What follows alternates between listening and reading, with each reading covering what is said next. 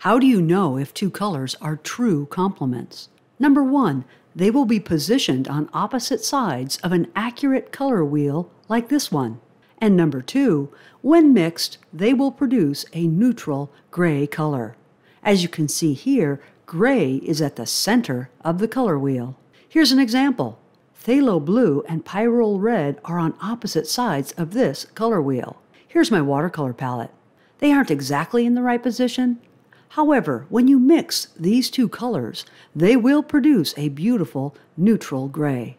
When mixing, keep adding the opposing color until you get just the right mix.